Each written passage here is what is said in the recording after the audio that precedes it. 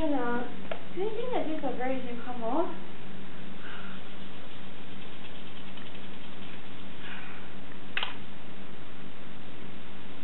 Why won't this come off? I don't want to do this anymore.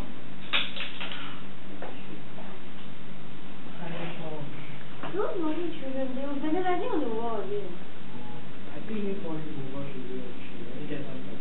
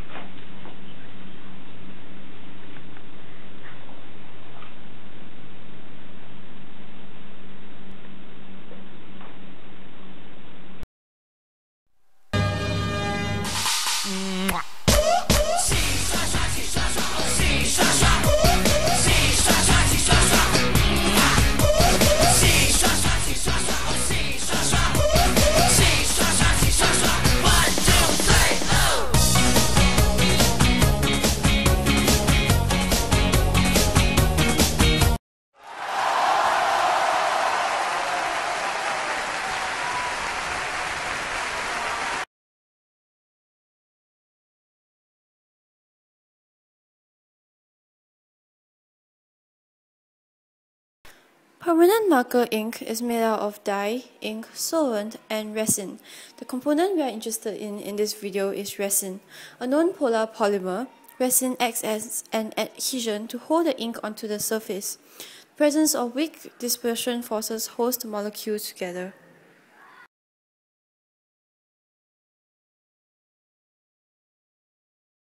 Acetone is a component in nail polish remover.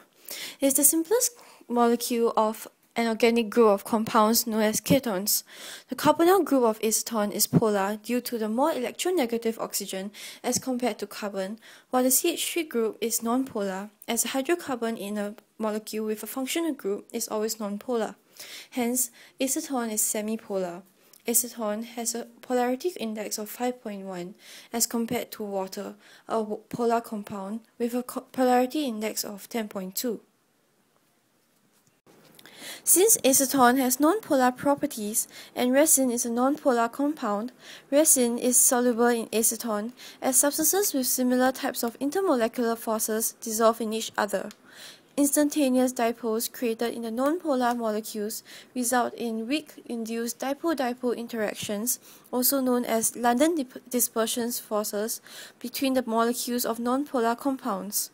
During solvation, which is the process of attraction and association of molecules of a solvent with molecules of a solute, the energy released will be enough to overcome the intermolecular forces between the resin molecules and allow resin to be dissolved in acetone.